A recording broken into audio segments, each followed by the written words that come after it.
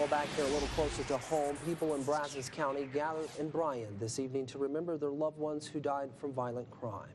The Brazos County DA's office held the 13th annual Tree of Angels ceremony. The event was held at the First United Methodist Church in downtown Bryan. Family members of those who died hung angel ornaments on a Christmas tree in remembrance of their loved ones.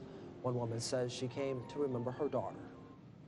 It gives us a sense of comfort to remember our loved one, and she was killed at this time of year.